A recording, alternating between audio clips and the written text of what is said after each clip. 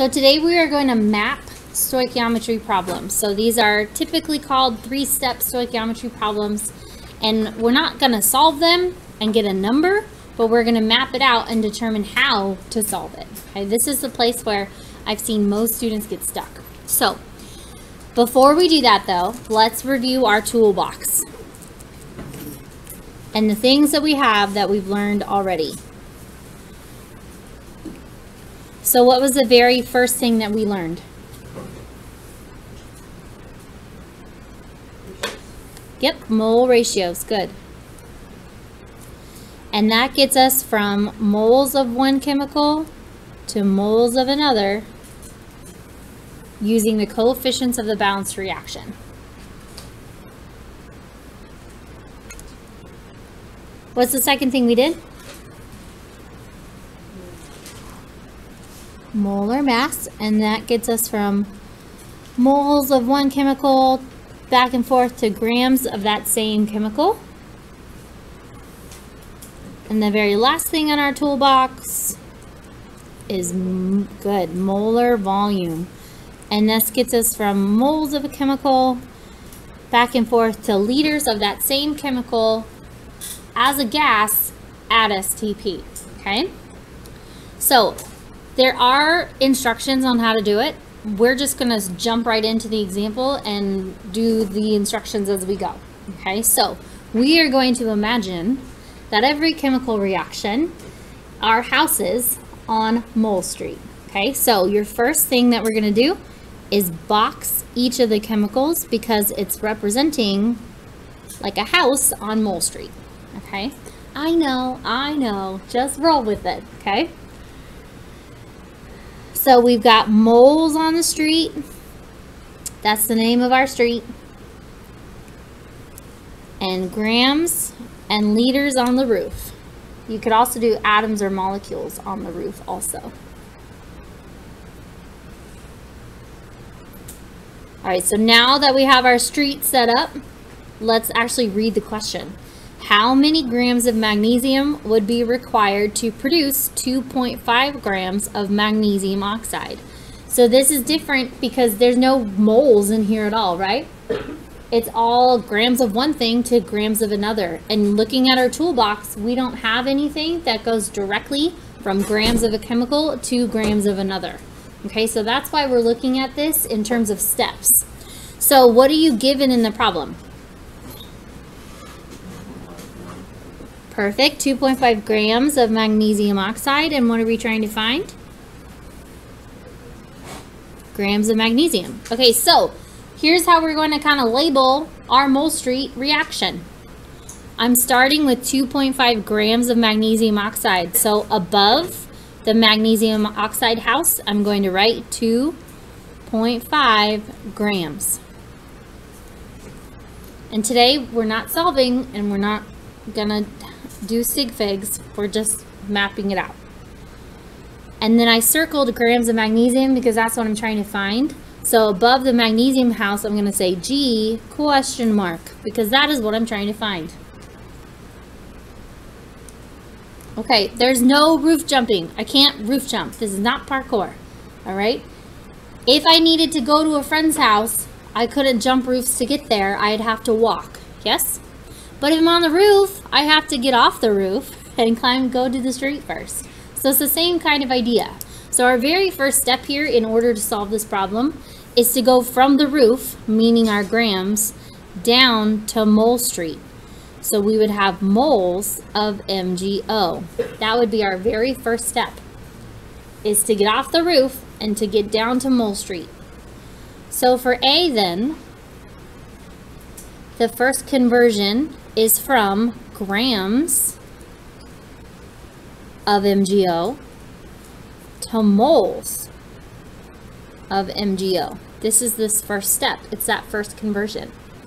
Now, if we look at our toolbox, which tool do we have that gets us from grams of a chemical to moles of that same chemical? Molar mass. So I would use the molar mass in order to solve this problem, this first conversion.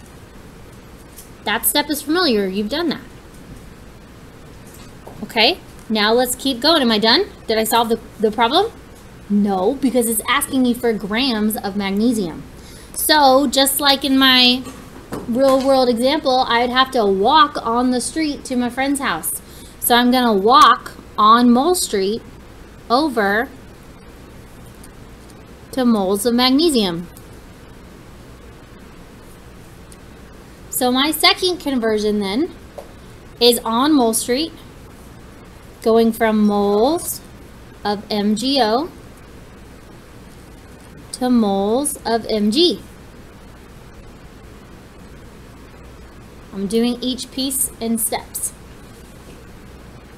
Okay, so looking at the toolbox, which one gets us from moles of a chemical to moles of the other chemical?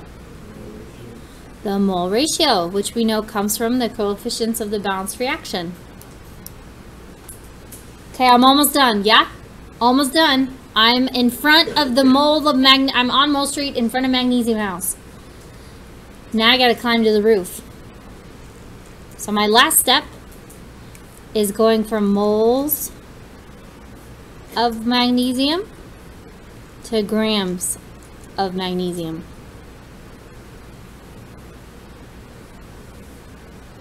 Looking at our toolbox, what's the tool that combines moles and grams?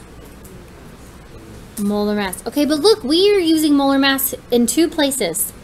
Is this going to be the same number?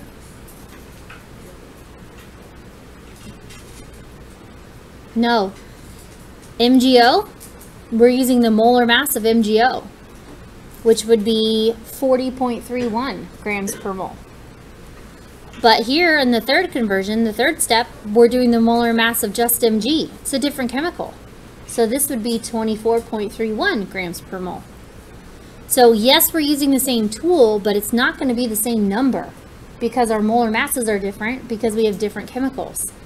So if we were going to solve this problem, okay, this question, this original question, to go from 2.5 grams of magnesium oxide to find grams of magnesium, I would do 3 steps. My first one would be convert to moles of MgO. My second would be use the mole ratio to solve for moles of Mg. And then the last one would be use the molar mass of Mg to solve for grams.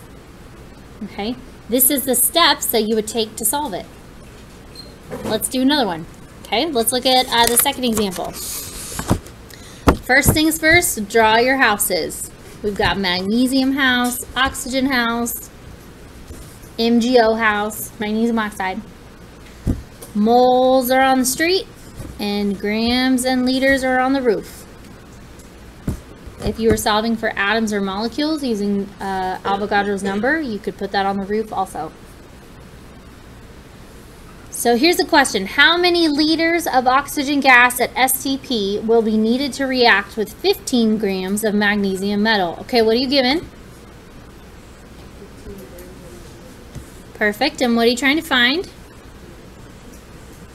Liters of oxygen, right? Okay, so now I'm going to put on my map here what I'm given. So 15 grams of magnesium is on the roof of Magnesium House. And I'm looking for liters of oxygen. So liters and then a question mark. Okay, again, no roof jumping. We don't have anything that takes us directly from grams of one substance to liters of another. So we're going to have to do this in steps. So the very first step would be to get off the roof, yeah? So we're going to go down to Mole Street. Mole magnesium. So my first conversion is going to be going from grams of magnesium to moles of magnesium. So what do we have in the toolbox that gets us between grams and moles? Molar mass.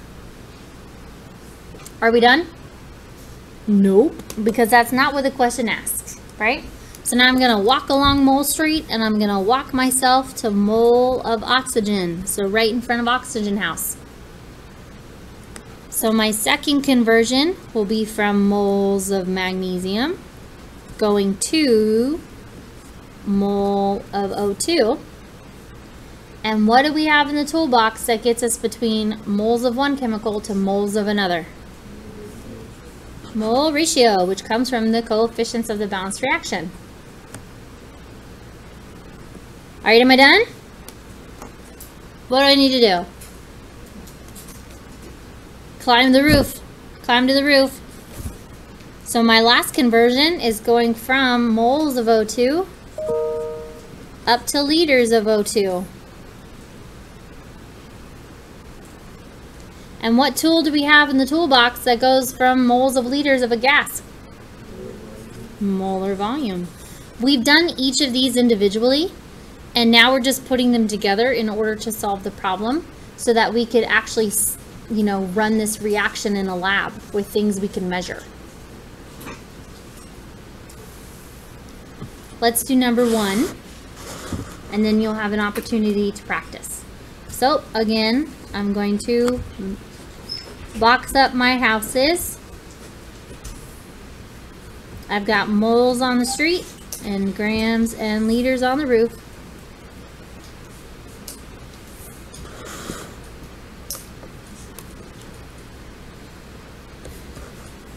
Here's the question. What mass of oxygen would be needed to react completely with 11.8 grams of C2H6? What are you given?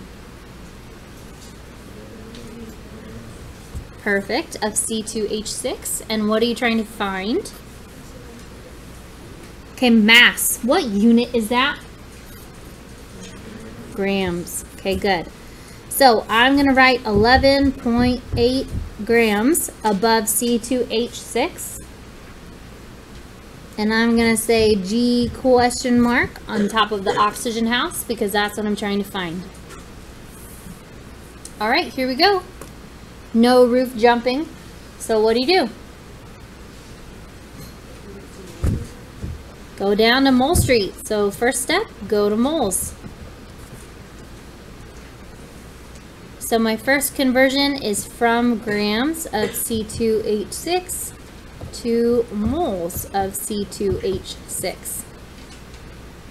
And what do we have in our toolbox that goes between grams and moles? Molar mass. Oh, hey, real quick, go back and look at A for the first two. What did we do every time? It's the tool we used is the molar mass, but didn't we get to the mole every time? So your first step on stoichiometry problems is always going to be to get to the mole, because remember, the mole is the equalizer. It's what allows us to compare numbers, right? Okay, so now I'm in moles of C2H6. Now what?